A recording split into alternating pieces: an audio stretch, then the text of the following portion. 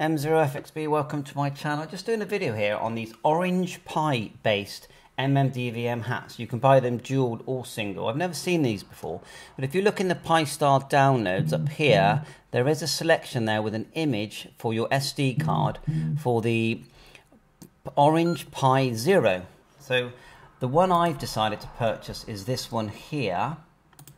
I have got it from China and it's about £30, and as you can see looking at the pictures, it has the connections here at the top where the GPI pins would connect, and we go forward and you can see, just to zoom that in a bit, let's find some good images of the board.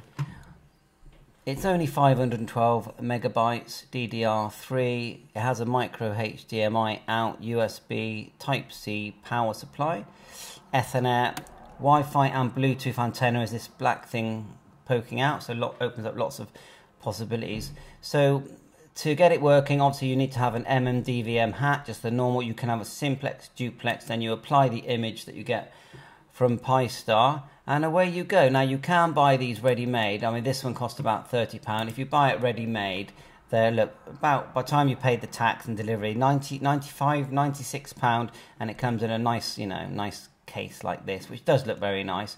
It doesn't actually in this description show that it's been set up for Wi-Fi. I'm looking down and they don't mention Wi-Fi assemble. This is the duplex model. I mean, it probably does have Wi-Fi. You can see the LAN box there, or the LAN connector. It's got USB port, so I'm sure it can be done. But I just, in the actual write-up, I couldn't see Wi-Fi. So I've looked down through here. TX, RX, PTT mode. But I think it's interesting. So I've got lots of Mmdvm hats lying around. So I'm just going to get this one here. It won't be here for about 10 days. And then I'm going to have a little play. So thanks for watching my channel. This one's 1 GB. So I'm just going to check which one I actually purchased. This is the actual one that I purchased. Let's just scroll down. Quad ball Pi 02 development board.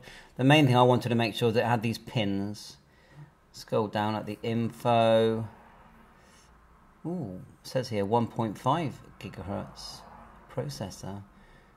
So yeah, I know I should have read all this before I even bought it. 1 GB memory. I think it's the newer one. Scrolling down, there's photos, antenna, Bluetooth, Wi-Fi.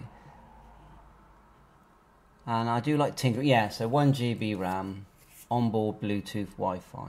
So I think it'll be fun. And with a big Raspberry Pi shortage, why not? It might be a cheap way of building a hotspot. If you can buy these for 30 and you've got a hat lying around, then you're done. And also it's just the fun of doing it and learning it as well. Bye for now, 7-3. Thanks for watching my channel. Catch you on air. All the best.